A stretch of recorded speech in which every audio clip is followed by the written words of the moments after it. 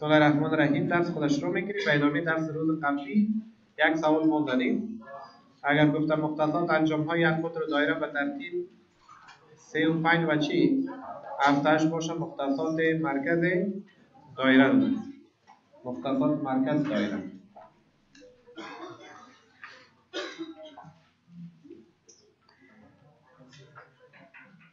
خب گوش کنید.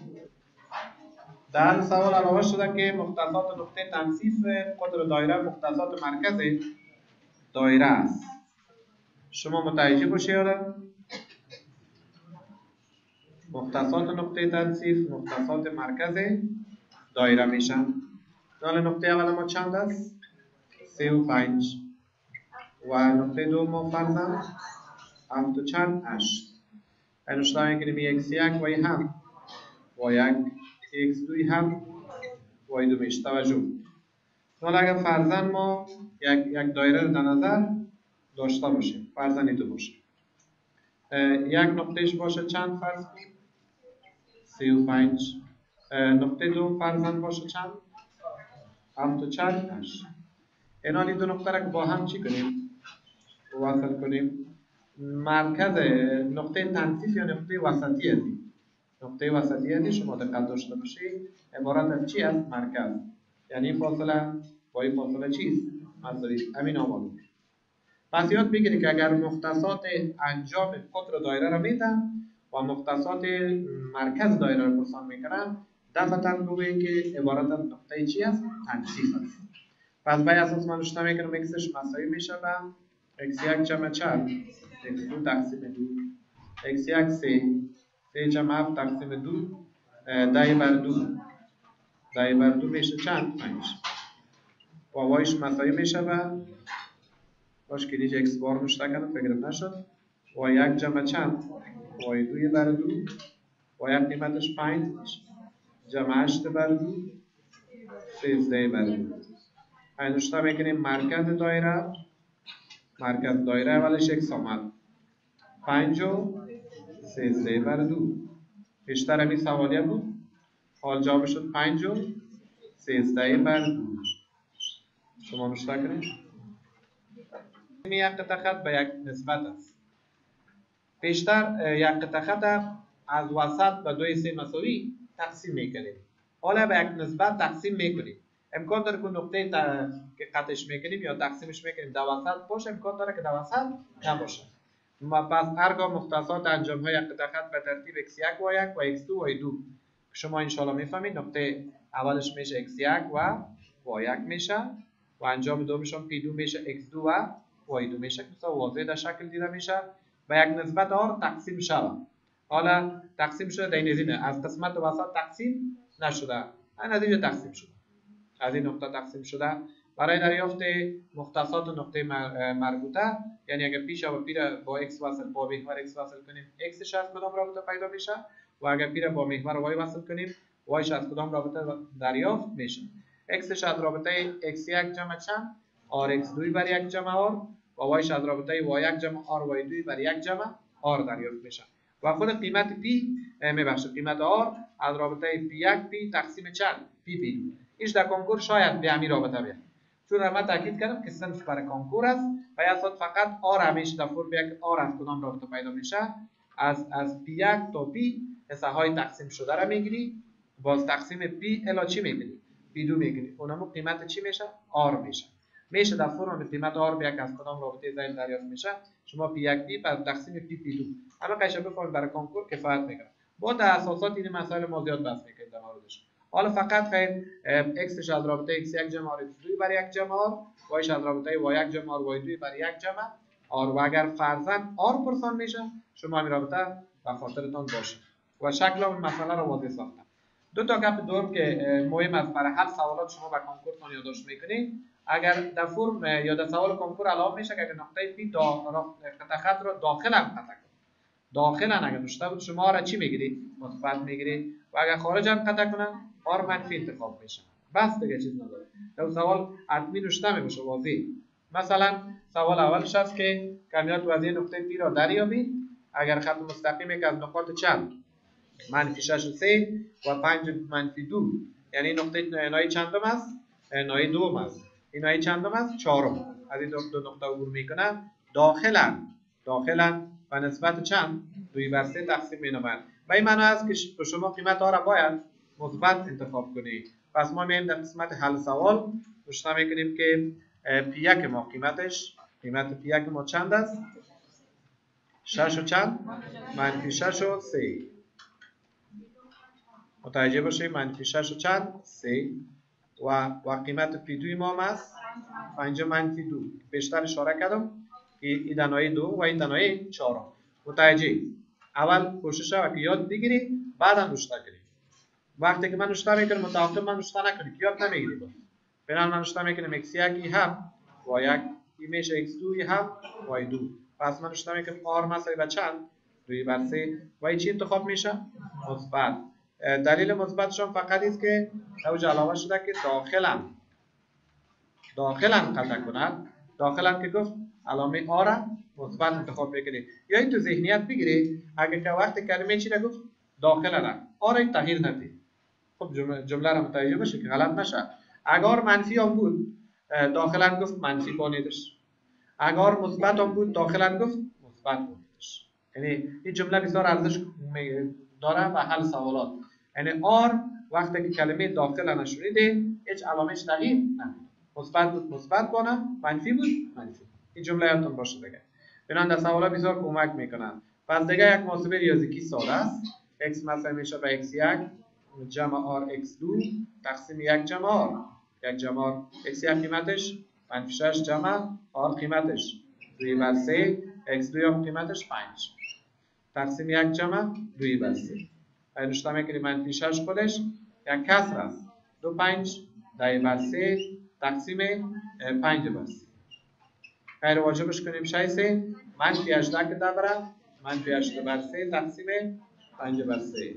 3 با 3 قیمت x ما شد -8/5. متوجه قیمت وایش قیمت وای میشه y1 جمع چند ry2 تقسیم 1 جمع چند.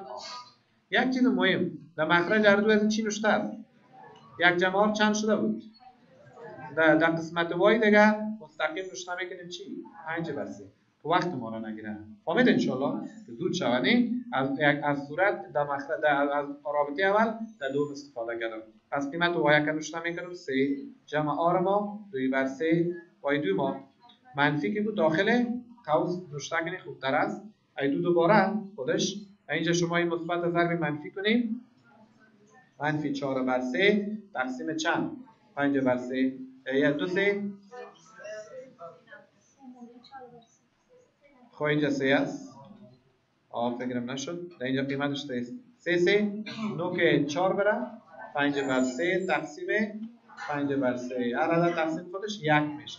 بنان جواب ما شما اول x میاد باز y نوشته میشه. x قیمتش -8/5 y قیمتش 1 شما نوشته کنید. این سوال اول بود. این شماره اول توجه باشید نوشته است که سوال دوم کمیت وزنی نقطه پی را دریابید اگر خط مستقیمی که از نقاط چپ -8 و 4 و پی دو و -1 میگذرند خارجند و نسبت 2/3 تقسیم میدون. پس شما حالا توجه داشته باشید قیمت پی یک ما -8 و 4 2 و -1 r مساوی به 2/3 البته این بار منفی دیگه چون چی گفتم؟ خارجن در خارجن منفی ضرب شود بسیار آسان. در داخلن مثبت در نسبت ضرب شود. باز تکرارش میکنم در داخل هم که گفت در همون نسبت ضرب علامه مثبت وقتی که خارج هم گفت همون نسبت ضرب علامه منفی. بسیار آسان. همین سیستم دیگه محاسبه ریاضیش شما بلد هستید. میشه x1 جمع چند r x2 تقسیم چند 1 جمع r. x1 قیمتش هست انشالله میفهمی x1 y1 x2 y2 نوشته کنی که دو محاسبه کرده بتانی منفی چند 8 مثبت r ما قیمتش -2/3 منفی داخل قوس ایجاب میکنه ضرب x2 ما 2 تقسیم چند؟ 1 منفی 2 بر 3 دیگه مثبت در منفی مستقیم میشه انشالله خب میدونید 1 منفی 2 بر 3 صورت میشه منفی چند؟ 8 منفی 2 4 بر 3 تقسیم 1 بر 3 1 بر 3 ای 3 24 و منفی 24 و منفی 4 منفی 28 بر 3 منفی 28 بر 3 تقسیم 1 بر 3 3 همراه 3 منفی 28 قیمت چی شدی؟ x شد قیمت x حالا قیمت y پیدا میکنیم y میشه چند؟ y1 جمع چند؟ ry2 تقسیم 1 جمع چند؟ یک جمع آر با یک قیمتش شما بگویید 4 جمع آر را قیمتش بگویید منفی 2 بر 3 وای 2 را قیمتش بگویید منفی 1 مخرج هر دوش بیشتر اشاره کردم که یک جمع آر که یک بار 1 بر 3 شد عوض از این مستقیم رشته بود که 1 بر 3 که وقت تا نگیره منفی در منفی 4 مثبت 2 بر 3 تقسیم چند 1 بر 3 غیر واجب کنیم 4 3 12 14 بر 3 تقسیم 1 بر 3 3 همراه 3 جوابش میشه چند؟ 14 پس جوابش در 4 جوابی کنکور اول x کاما y x کاما y x ما هست منفی 28 کاما اشاریه نخوانه که تعداد فکرش نمیشه اشاریه میخوانه منفی 28 و کاما قیمت y ما چند شد؟ 14 اینجا میفهمی که نایه چندم بود منفی 8 و 4 نایه دوم در نایه دوم بود در نایه چهارم و نسبت تقسیم شدهش در نایه دوم است در نایه دوم بگید شما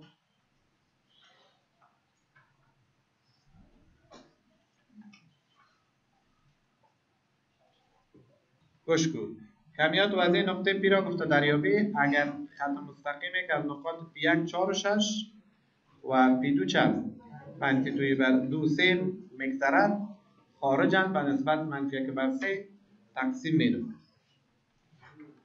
سوال سوم پی 1 قیمتش رو بگویید 4 و 6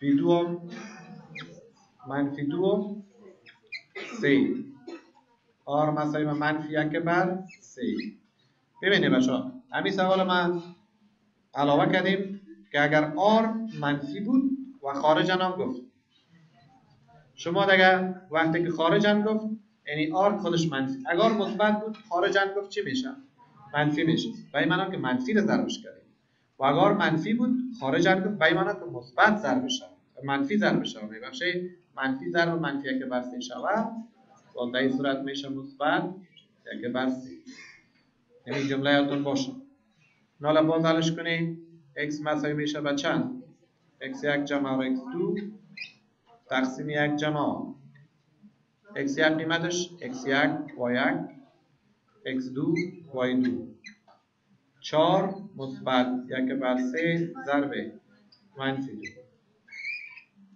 تقسیم 1 مثبت 1 بر 3 متوجه باشید آزمایش شما انجام بده مثبت در منفی منفی 2 بر 3 تقسیم 4 بر 3 4 3 2 بر 10 بر 3 تقسیم 4 بر 3 10 بر 4 5 بر 2 وایش میشه y1 جمع چند ry2 تقسیم 1 جمع آر y قیمتش 6 جمع آر ما قیمتش y2 قیمتش 3 تقسیم 4 بر 3 حالا میشه 3 با 3 7 بر 4 بر 3 7 3 21 بر 4 پس جوابش میشه اول x کاما x ما قیمتش 5 بر 2 21 بر 4 مشتقل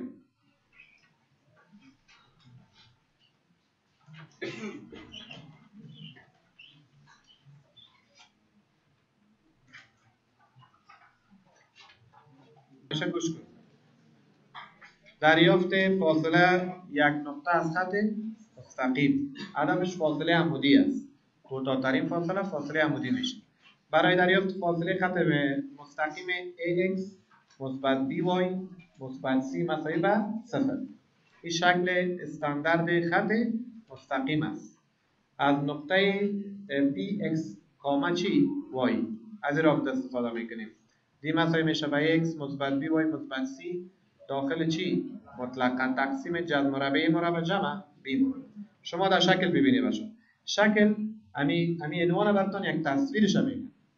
خط مستقیم تان x است مثبت b y مثبت c مساوی به چند؟ نقطه تان از p x کامه چی؟ y. حال در کنکور سوال میگه که اینمی نقطه چی در ناحیه اول باشد، چی در ناحیه دو، چی در ناحیه سه و چی هم در ناحیه چهارم. از این خط مستقیم چقدر فاصله دارد؟ چقدر فاصله دی و تاکید کردم فاصله عمودی پرسان میشه چون فاصله عمودی کوتاه‌ترین فاصله است. اینمی دی از نقطه چطور پیدا میشه؟ فرمولش در بالا دیدید. یک طریق دیگه میشه که براتون بگویم. در رابطه بالا a ضریب x است و b هم ضریب y. طریقه دومش چگونه است؟ اینطور نشته میکنید که اگر فرمول عطا یادتان میره بسیار آسان، یا به عباره دیگر معادله خط مستقیم را بدون مساوی به چی، یعنی معادله که مساوی به صفر است اوش نشته نکن، او را بگی، اما معادله را بگی بدون مساوی به صفرش. او را در کجا نشته کن؟ در صورت نشته کن و بعدم قیمت های چی؟ x و y وضع کن. از کجا؟ از نقطه و محاسبه میکنی. این حال شما ببینید این سوال است که نقطه منفی 2 8 که در ناحیه دوم است از خط مستقیم 4x مثبت 3y منفی 11 مساوی به چند؟ چقدر فاصله داره؟ چقدر فاصله داره؟ ببینید. ما نشته میکنیم که خط سوال اولش است. خط مستقیم چند است؟ 4x مثبت 3y منفی 11 مساوی به 0. نقطه شام منفی 2 8. شما توجه کنید گپ نزنید. بر اساس x میشه ای هم y میشه. فرمول خیال داشته اون مطلقه نمی. اما با شما من گفتم که امی کار به الفاظ ساده. چی از در معادله؟ مساوی به صفرش نشته نکو، در صورت نوشته شد. 4x جمع 3y منفی 11 تقسیم ضریب x مربع ضریب y مربع. اگر نشته نبود یک است. اگر نشته نبود یک است. اگر x نبود باز ضریب x صفر است. اگر y نبود ضریب y صفر است. اگر x و y بود نشته نبود یک است. گوش کن. چند مربع؟ 4 مربع. جمع 3. توجه کنید چون مسئله فاصله است دقت داشته باشید. اگر در آخر منفی شد مطلقه میگیریم که مثبت شد. اگر مثبت شد ضرورت به مطلقه نیست. بنابراین 4 بگیریم ضرب چی کنیم؟ یعنی x شو منفی 2 y شام 8 بار. قیمت گذاری پولینوم است. 4 ضرب چند؟ منفی 2 مثبت 3 ضرب y قیمتش 8 منفی چند 11. 4 مربع 16 3 مربع 9 جمعش کو جذر 25 5 میشه. 2 4 ما منفی 8 اینجا مایسه 24 میشه منفی 11 تقسیم چند 5. این را ساده سازی کنیم 5 میشه. 5 بر 5 جوابش 1. منفی شد یا مثبت؟ این مثبت ضرورت به مطلقه نداره. پس بین اینمی خط مستقیم و دیگه چی؟ نقطه منفی 2 8 چقدر فاصله وجود داره؟ 1 واحد. واحد هدف چیست؟ یا متر میشه یا سانتی متر یا فوت. واحد طول. اما در کل واحد میگیم چون نوعیت سیستم مشخص نشده. نشته کنیم. سوال دوم است که فاصله نقطه P 5 و 8 را از خط مستقیم 3x منفی 2y مساوی به مثبت 7 مساوی به 0 دریابید. سایسته. پی ما چند است نقطه ما؟ 5 و چند؟ 8. از خط مستقیم 3x منفی 2y مثبت 7 مساوی به 0. متوجه باشید. بازم اون سیستم براتون یاد دادم. یک خط بر بدید. چی را نشته نکنید؟ مساوی به 0 دیگه کلش نشته کنید. 3x منفی 2y مثبت چند 7. در مخرج چی بگیرید؟ جذر بگیرید. ضریب x مربع کنید. ضریب y مربع کنید. 3 مربع جمع منفی 2 کل. متوجه. قیمت x ما را 5 قیمت y ما را 8. انشاءالله که یک قیمت گذاری پولینوم کسی بفهمم بسیار راحت حلش میده. انشتا میگیم 3 ضرب چند 5 منفی 2 ضرب چند 8 جمع چند 7 تقسیم 9 14 13. انشتا میکنیم دی مساوی میشه با 3 5 15 2 8 16 جمع چند 7 تقسیم جذر مربع 13. تفاضل از این میشه منفی 1 جمع 7 6 جذر مربع 13. در کنکور یک ناطق سازی هم برات میکنم. 6 جذر 13 بر 13 مثبت شد یا منفی؟ مثبت. اگر فرضاً منفی میشد باز مطلقش هم میگرفتیم، مثبت شد. حالا ضرورت نیست.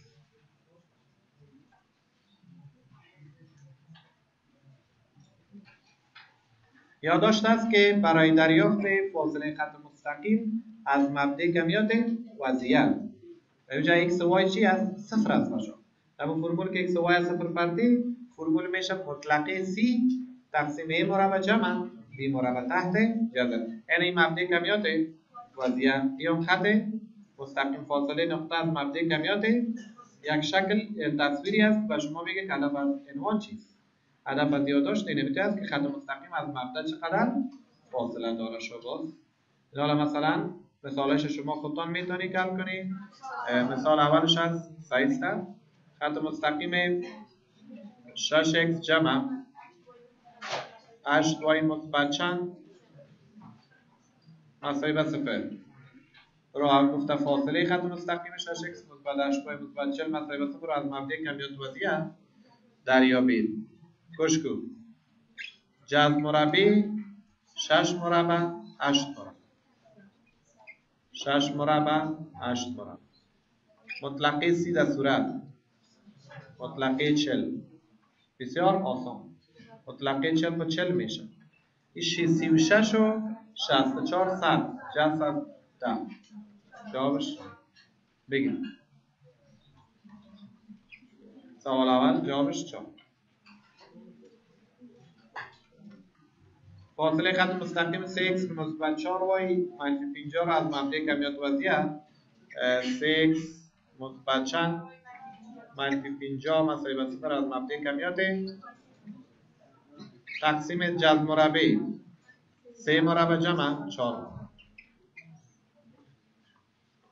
مطلقه منفی 50 منفی 50 مطلقش 50 3 مربع 9 4 مربع 16 مجموعش 25 جذر 25 5 جوابش 10. دوستان بحث بعدی ما که در کنکور سوال میاد دریافت فاصله بین دو خط موازی. برای این منظور یکی از خطوط مستقیم را به نقطه تبدیل میکنیم. این که چگونه در مثال ها انشاءالله میبینیم و بعدا فاصله بین نقطه و خط را از فرمول دریافت فاصله بین نقطه از خط مستقیم دریافت میکنیم. این شکل به شما یک تصویر ایجاد میکنه. این خط امرای خط چی است؟ موازی است. دو خط موازی، دو پاتک ریل مثلا، دو کنار سرک مثلا، دو لاین برق بینشان فاصله است. همین چطور پیدا میشه؟ اینو چطور پیدا میکنه؟ توجه. فاصله بین دو خط موازی 2x منفی 5y مثبت 13 مساوی به 0 و 2x منفی 5y مثبت 6 مساوی به 0 را دریابید. سوال اول گوش کن. 2x 5y مثبت 13 مساوی به 0 2x منفی 5y 6 مساوی به 0. همگی توجه کنم. گوش کن. اول شما شاگردای خیلی هوشیار و لایق هستید، میفهمید که این دو خط آیا موازی است یا نیست؟ بله است. چون در کنکور که یک فاصله بین خطوط موازی را پیدا بود، به این معنی است که از قبل میدانند که دو خط با هم موازی است. اما شما به عنوان یک شاگرد هوشیار باید بتوانید بگویید که آیا خطوط موازی است یا نیست. شاید بگویید که مبحث بعدی هندسه تحلیلی است. درست است که مبحث بعدی هندسه تحلیلی وضعیت دو خط است. اما ما شما چون هر دو خط معادله است، شما بچه‌شون می‌بینید و معادله را مگه تحلیل کنیم دو مجهوله درجه اول میشه. معادلات دو مجهوله درجه اول شما در مبحث معادلات خواندید. بنابراین اگر شما از درس‌های قبلی یک مرور ذهنی داشته باشید میتونید بسیار راحت پیداش کنید. مثلا 1 بر 2 2 بر 2 چند میشه؟ 1 میشه. منفی 5 بر منفی 5 1 میشه. اما 31 32 با هم مساوی نمیشه. 1 بر 2 مساوی بر 1 بر 2 شد، خلاف 31 بر 32 شد. خطوط با هم موازی است. این یک امتحانش کردیم از داشته های قبلی. متوجه؟ حالا شما تصمیم به این بگیرید که یکی از خطوط متوجه باشین. این تصمیم به دست شماست که خط مستقیم اولی رو به نقطه تبدیل میکنی یا دومی رو. هر کدامش دلتون شد. شرط نداره که حتمی اولی به نقطه تبدیل شه دومی نشه، یا دومی تبدیل شه اولی نشه. شرط نیست. تصمیم بگیری یکتون. مثلا من شرط میگم که اولی رو تبدیل کنم. اینا میره به چی تبدیل میکنم؟ به نقطه. اگر شما یکی از شما دومی رو به نقطه تبدیل کنید، در جواباتتون تغییر نمیاد. قابل تشویش نیست. اگر اول به نقطه تبدیل میکنی یا دوم به نقطه تبدیل کنی، هیچ کدام تغییر ایجاد در جواب نهایی نمیشه. و به نقطه تبدیل میکنی، انتخاب شما است که x در معادله اولی صفر پرتیم. x صفر پرتیم، این نقطه میشه دیگه. نقطه میشه 2 ضرب چند؟ این صفر اینجا بر 2 صفر داشته نمیشه. منفی 5y مثبت 13 را اون طرف بر. کل معادله تقسیم منفی 5. پس y میشه چند؟ 13 بر 5. حالا نقطه شد 0 و 13 بر 5. توجه داشته باشید. کار اول شما خیلی ساده بود. یک خط مستقیم تبدیل به چی شد؟ به نقطه شد. و همین سیستمی که ما به شما گفتم. کار بعدیتان ساده تر از این انشاءالله است. ببینید خط مستقیم اولی را که به نقطه تبدیل کردی، دیگه این را نمیتونید در فرمول بعدی به کار ببرید. از دومی استفاده کنید. کل از این در صورت نوشته میکنیم بدون مساوی به صفرش. بعد نوشته میکنیم 2x منفی 5y مثبت چند 6. در مخرج جذر میگیریم 2 مربع منفی 5 کل مربع. اگر زیاد وارد بودی 2 مربع را 4 نوشته کنی، منفی 5 کل مربع را 25. انشاءالله میفهمید نوشته کنم. آفرین انشاءالله 25. اینال شما اینجا x هم داری 0 وضع کنی، y هم وضع کنی 13 بر 5. 2 ضرب چند؟ 0 منفی 5 ضرب 13 بر 5 مثبت چند 6. تقسیم جذر مربع 29. پایدی مساوی میشه و اینجا میشه 0. 5 با 5 خلاص منفی 13 جمع 6 منفی 7 بر جذر مربع چند 29. منفی شو چی میگیرید؟ مطلقه 7 بر جذر مربع چند 29. یک ناطق سازش کنید 7 جذر 29 بر 29. پس فاصله بین دو خط موازی شد 7 جذر 29 بر 29. مشتقلی فاصله بین دو خط موازی y مساوی به منفی 3 بر 2x مثبت 7 و 3x مثبت 2y مساوی به 10 را دریابید. y مساوی به منفی 3 بر 2x مثبت چند 7 و 3x مثبت 2y مساوی به 10. متوجه؟ این را به نقطه تبدیل کنیم انشاءالله که میتونی. xش میشه چند 0 3 0 3 بر منفی 3 بر 2 ضرب 0 0 میشه. y مساوی به چند 7 شد. پای اساس نقطه شد که 0 و 7. متوجه؟ حالا نوشته میکنیم در مرحله دومش خط مستقیم چند x است؟ 3x مثبت 10 را می طرف میاریم. پای نوشته میکنیم 3x مثبت 2y منفی چند 10 تقسیم 3 مربع جمع 2 مربع 3 مربع جمع 2 مربع درست است. 3 ضرب گوش کنید عوض x 0 عوض y 7 3 ضرب 0 2 ضرب 7 منفی چند 10. این میشه جذر 13. آفرین شما. ای 3 0 0 2 7 14 که دبره 4 بر جذر 13. ناطق سازش کنید 4 جذر 13 بر 13 مشتق x منفی y منفی 9 مساوی به 0 و x منفی y منفی 3 مساوی به 0 را دریابید. متوجه بشید. من نوشته میکنم که x منفی y منفی 9 مساوی به چند 0 x منفی y منفی 3 مساوی به توجه این خط مستقیم x مساوی به چند 0. اینال شما x اینجا 0 وضع کنیم منفی y منفی 9 مساوی به 0. توجه منفی y خودش منفی 9 طرف داره تمام معادله ضرب y مساوی به چند. پس میشه x ما و y ما x ما اول y دوم نقطه شوندی. پس x قیمتش 0 منفی 9. متوجه باش دیگهش انشاءالله مشکل نیست. خط بربط صورت منفی 3 تقسیم بچه ها متوجه باشه ضریب x نوشته نیست یک ضریب از این منفیه 1 مربع جمع کل مربع متوجه؟ عوض x صفر بواجه عوض y یا 9 صفر منفی 9 منفی 3 تقسیم جذر 2 ایدی میسنشن 9 منفی 3 بر جذر 2 جوابش در فرم کنکور همیشه شو بر جذر 2 است ناطق سازی نکردم در صورت یک ناطق سازی کنید 3 جذر 2 با من چند جذر 2 و در صورت یک 3 را داخل ببرید جذر 18 بگید یک اصال کنکور است که جوابش در فرم آمده اما اگر نبود 3 جذر 2 یا جذر 18 میاد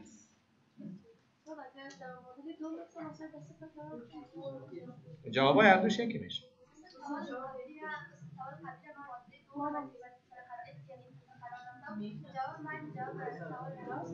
میل خط مستقیم کار میکنیم برای یک شاگرد کنکور ما اگر زیاد پرگویی کنیم وقت نداره فشرده جامعه یاد بگیره که مشکل کنکور فرمش ما گپ نزنیم بعد اساسات زیاد جزئیات بحث میکنیم تانجانت زاویه میل خط مستقیم عبارت از میل خط مستقیم میباشد یعنی شما در اینجا تیتا را دارید تیتا را بگیرید تیتا عبارت از زاویه میل خط مستقیم است از تیتا شما چی بگیرید تانجانت را بگیرید تانجانت از او هر چی شد مقدار میل میشه های مقدار میل خط مستقیم مساوی میشه با چی تانجانت تیتا شاید اینجا من نوشته کردیم رایز بر رد چی مونا این مسئله رو من خیلی فشرده و به شما میگم مثلا ما داشته باشیم یک فرض کن خط مستقیم باشه شما فرض کنید خط مستقیم در نظر بگیرید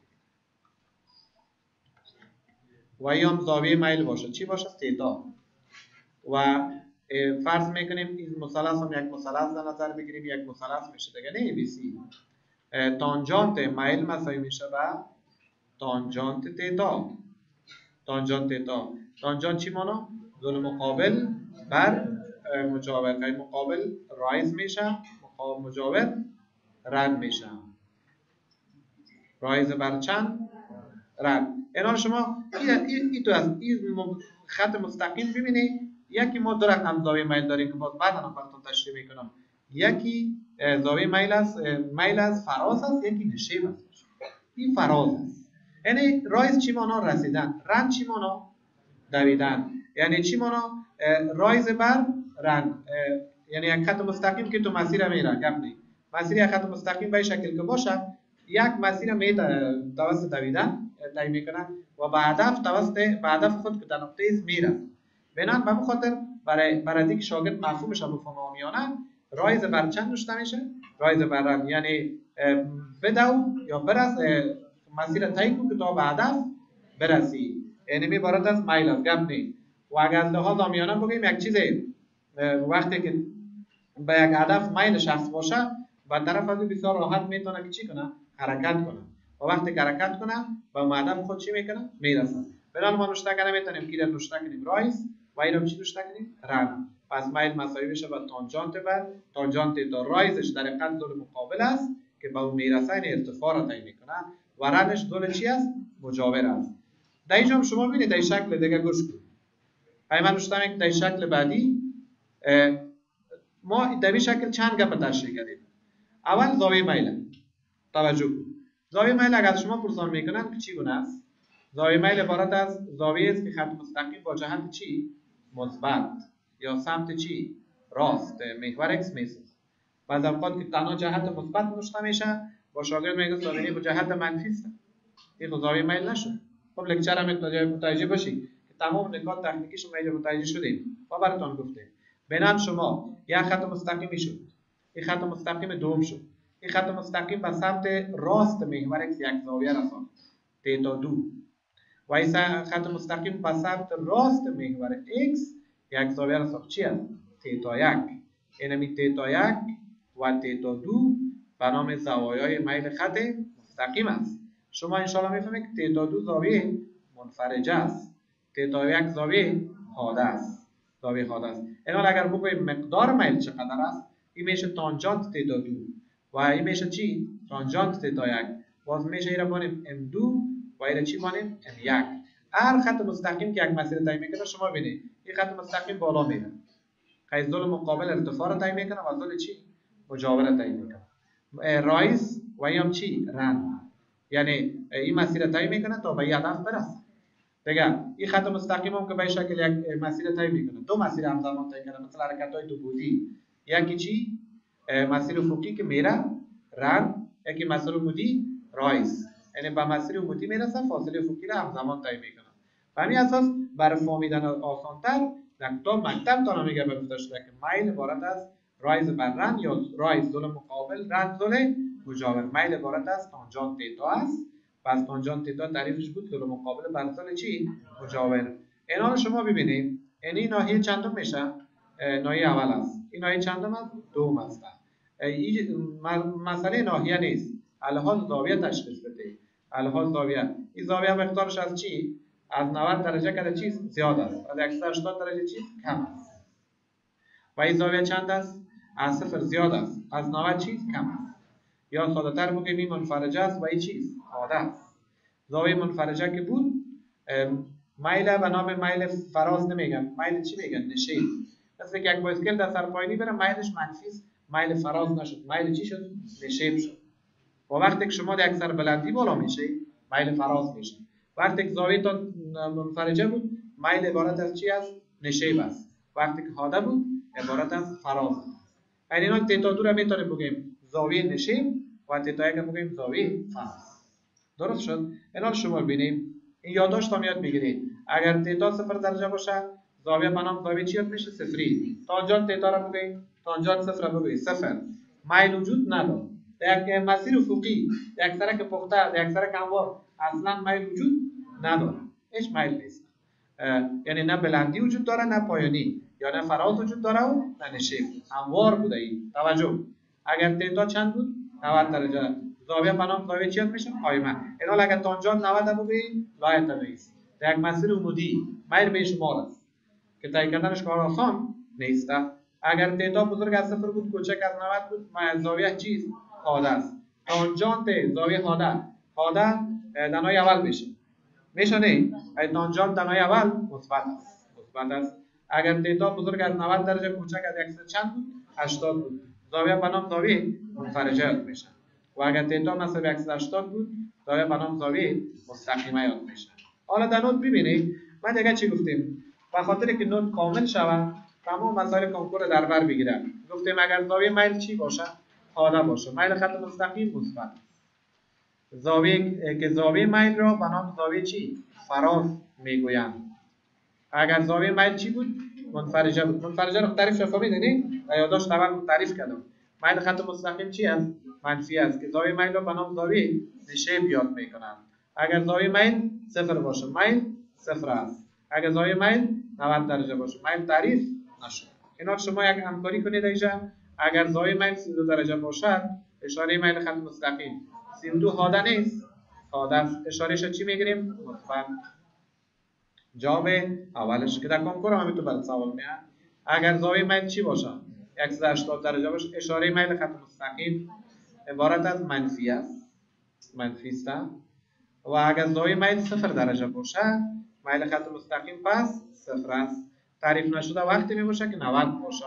چون حال 0 است پس میلش دوباره 0. این یک تعریف میل ارتباطاتی که مربوط به این بود براتون مفصل گفتم که سخت نبود، ان شاء الله آسان بود. یک اشاره کردیم در کنکور اگه سوال میاد زاویه میل مثلا 20 درجه باشه اشاره میل بگویید مثبت، گپ نزنید. یا اگه میگه اشاره میل مثبت باشه زاویه چی گونه است؟ حاده است. اگه منفی باشه زاویه منفرجه است. زاویه منفرجه باشه میل نشیب است، حاده باشه میل فراز است. آفرین. دریافت میل خط مستقیم به فرصت حالتوار کار میکنه.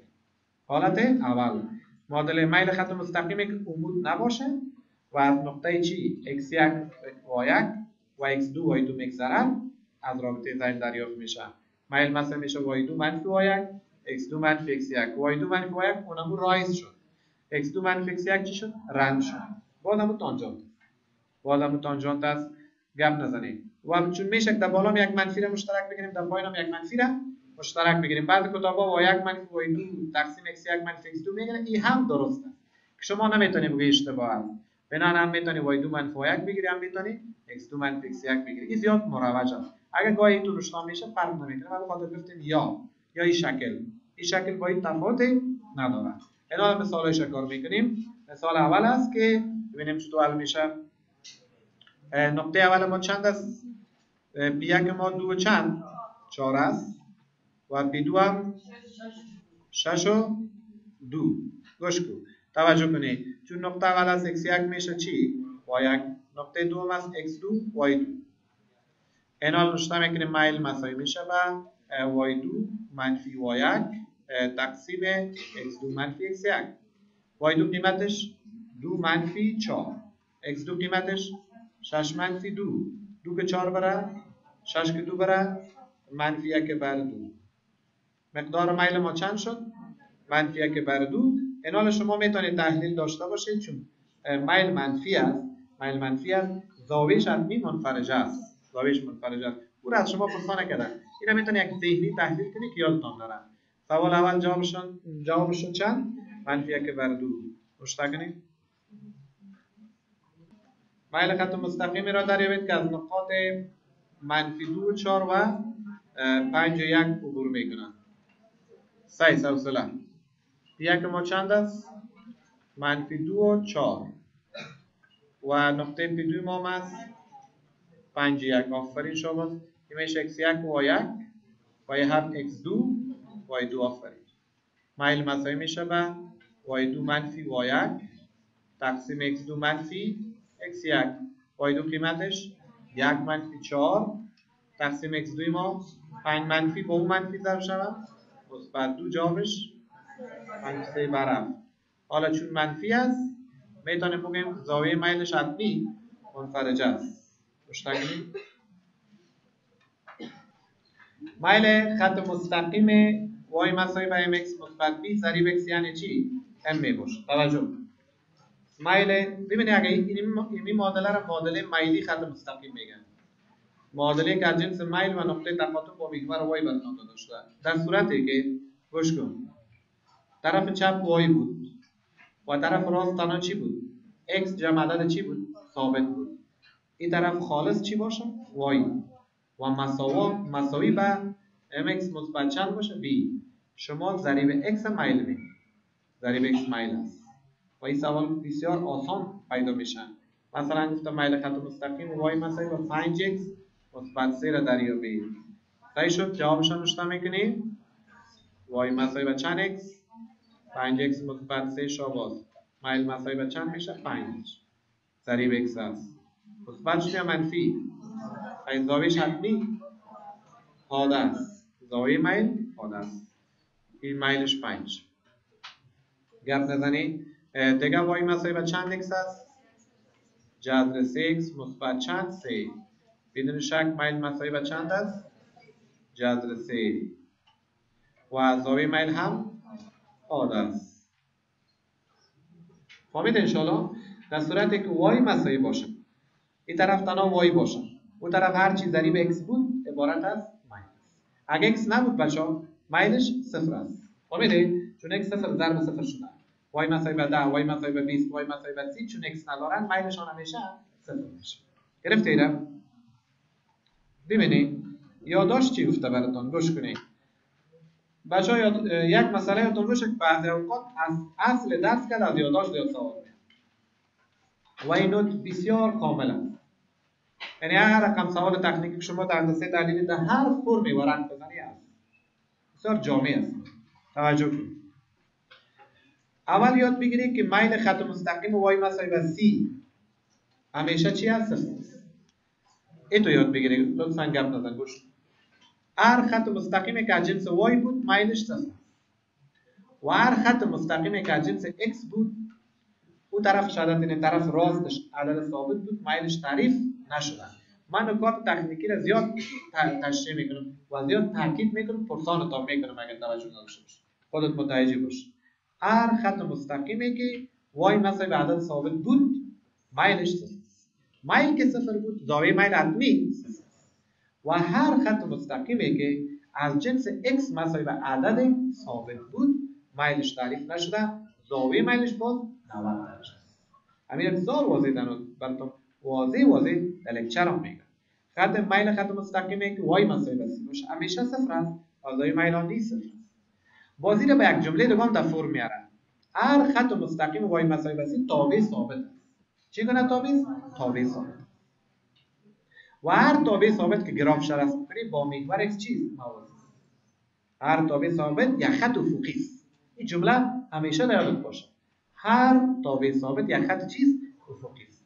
و هر خط افقی با محور x چیز موازی است. تمام خطوطی که با محور x موازی باشند میلشون صفر است. میلشون صفر است. و میل خطی که از جنس x مساوی به 3 باشه این تابع نیست. هر خطی که از جنس x مساوی به 3 بود اون خط عمودی است. x مساوی به 10 x مساوی به 20 x مساوی به -1 x مساوی به 6 این خطوط چی هستند؟ عمودی. و هر خط عمودی با محور y چی است؟ موازی است. خطوطی که با محور y موازی باشند زاویه میلشون 90 درجه است و میلشون تعریف نشده. این خلاصه گپ. تمام خطوط مستقیمی که از جنس y مساوی به عدد چی است؟ ثابت است. میلشون صفر، زاویه میلشون صفر با محور x موازی. تمام خطوط مستقیمی که از جنس x مساوی به عدد ثابت است میلشون تعریف نشدن، زاویه میل 90 درجه با محور y موازی. این حال شما از جملاتی که من براتون یادآور شدم میتونید که امیر در قالب 3 تا سوال کنکوری پرتید. مثلا میل خط مستقیم y مساوی به جذر 3 y مساوی به جذر 3 عدد ثابت نیست، میل صفر.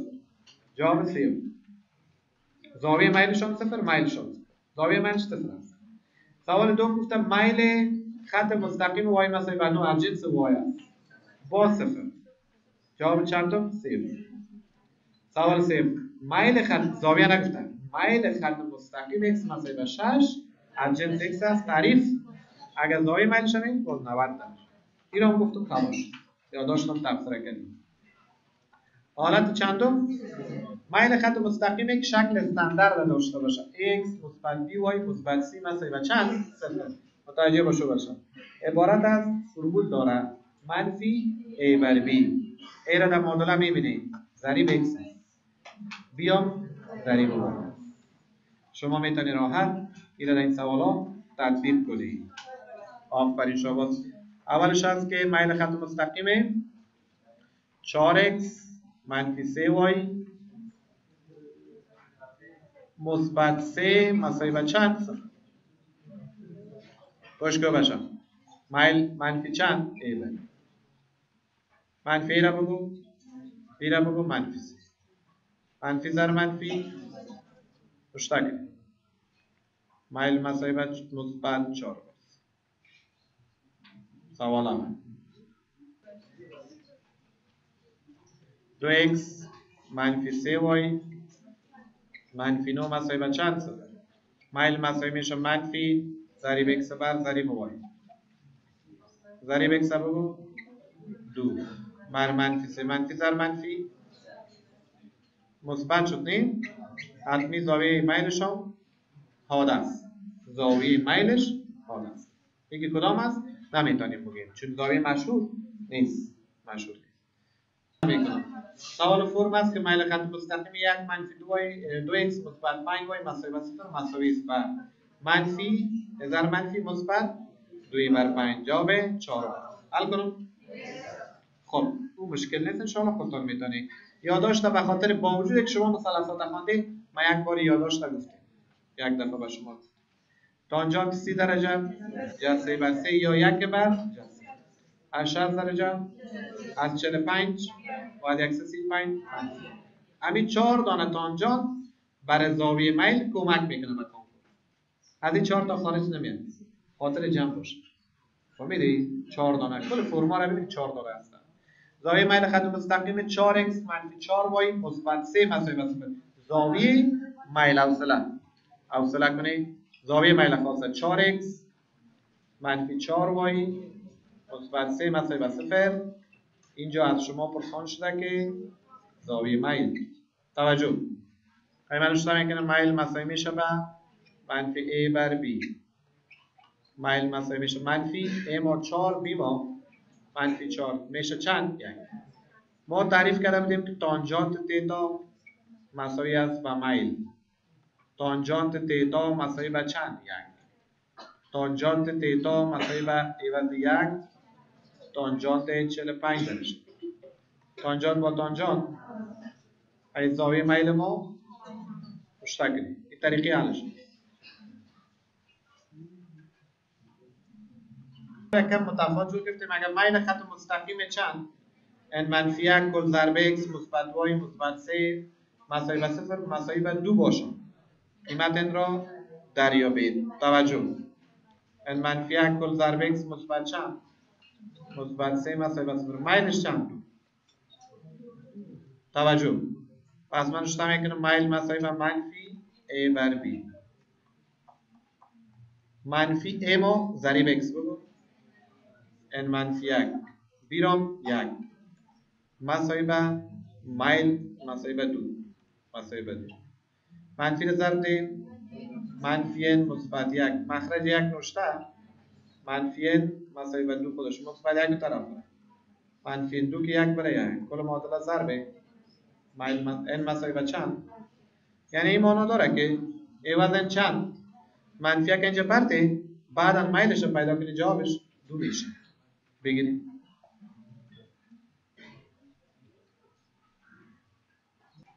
میگه استاد یه نفهمیدم کلش دستم دانه دانه تشریح شده. مثلا میاد در کنکور که خط مستقیم y مثبت x منفی 3 مساوی به 0 با محور x کدام زاویه را میسازد؟ y مثبت x منفی 3 مساوی به چند؟ 0. توجه. میلش را پیدا کن. منفی بر b منفی 1 بر 1 میل چند؟ میل چی مانا؟ تانجانت تیتا مساوی به چند؟ تا یادداشت پیشتر گفتم عوض منفی 1 تانجانت 135 درجه. تانجانت با تانجانت همین خط مستقیم با محور x زاویه 135 درجه را میسازد. بگیریم سوال سوم. درست است. سوال بعدی باز آمده که خط مستقیم y منفی جذر x منفی 3 مساوی به 0 با محور x کدام زاویه را میسازد؟ y منفی چند بود؟ جذر 3x منفی 3 گوش کن. بازم میل میشه منفی میل مساوی میشه منفی a ما منفی جذر 3 بر 1 منفی ضرب منفی پنجتا میکنیم تانجانت تیتا مساوی به چند؟ جذر 3. تانجانت تیتا مساوی به تانجانت 60 درجه. تانجانت با تانجانت تیتا مساوی به زاویه 60 درجه را میزنیم. میرسیم در شرط موازی بودن دو خط مستقیم. در بخش معادلات گفته بودیم دو خط موازی است که 1 بر 2 مساوی به 1 بر 2 خلاف 1 بر 32 باشه. اما در اینجا شرط موازی بودنی است که میلای دو خط باید با هم در برای هندسه تحلیلی در کنکور به شما سوال کارد که دو خط چه وقت موازی است که M1 مساوی به M2 باشه. شرط عمودیت دو خط مستقیم در معادلات گفتیم که 1 ضرب 2 جمع به 1 ضرب 2 مساوی به 0 شد. در اینجا تشریح میکنیم که حاصل ضرب میل ها منفی 1 شود. یکم شاگردان میگه اگه 1 شود چطور استاد؟ نه خیر. فکس باید منفی 1 شود. میل خط اولی ضرب خط مستقیم دومی مساوی به منفی 1 شد. خطوط با هم دیگر عمود هستند. زاویه بینشان چند است؟ 90 درجه. دریافت میل خطوط متقاطع است. برای دریافت میل خطوط متقاطع فرمول داریم. متوجه باش. فرمول از این بچه چی است؟ M2 منفی M1 تقسیم 1 جمع M1 ضرب M2 داخل قیمت مطلق. این میل خطوط متقاطع شد. این سوال ببینید. میل خط L1 مساوی به چند؟ 2 بر 3. توجه کن. خط L1 میلش M1 نوشته نکن. چند نوشته میکنیم؟ 2 بر 3. میل خط مستقیم L2 نامش M2 نامعلوم. بعدم جا گفته که میل خط L2 در صورتی که این دو خط با هم عمود باشند عبارتند است. حوصله. من نوشته میکنم که شرط عمودیت شرط مدیت بود که M1 ضرب چند، M2 مساوی به چند، منفی. M1 داریم ضرب چند، کل معادله تقسیم 2/3 با 2/3 منفی 1 بر 2/3.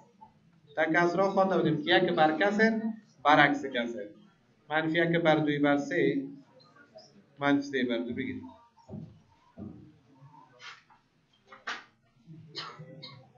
دریافت وضعیت دو خط مستقیم است. برای این منظور میل های دو خط مستقیم را دریافت میکنیم و بعدا در موردش قضاوت میکنیم. گوش کن، من تکرار میکنم. اگر میل ها با هم مساوی بود، خطوط با هم موازی. اگر حاصل ضرب میل ها منفی 1 بود، خطوط با هم متقاطع عمودی میباشد. اگر نه مساوی شد و نه حاصل ضربش چی شد؟ منفی 1 شد، در این صورت خطوط با هم دیگر متقاطع هستند. مثلا مثالا شما دقت داشته باشید. خط مستقیم چند؟ سوال اولش 2x منفی 2y مثبت 5 مساوی به است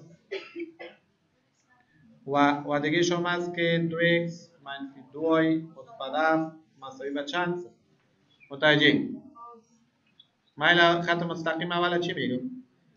M1 منفی بر b منفی 2 بر منفی 2 مثبت چند؟ یعنی میل خط مستقیم دوم منفی a بر b، a را با قیمتش 2، b ما منفی 2، جوابش مثبت 1. گوش کن، این دوتا با هم M1 مساوی به M2 شد. لطفاً گپ نزنید، گوش کنید، رشته نکنید و خطا نشید، حوصله کنید. این نتیجه شد که میلا با هم مساوی است. حوصله، بسیار ورخطاست، حوصله کنید. بچه‌ها اینجا باریکی داره. در صورتی که میلا با هم چی بود؟ مساوی بود، موازی هم میتونه شد، منطبق هم میتونه شد. حالا سوال اینجا است که ما چطور تفاوت بفهمیم که موازی است یا منطبق است.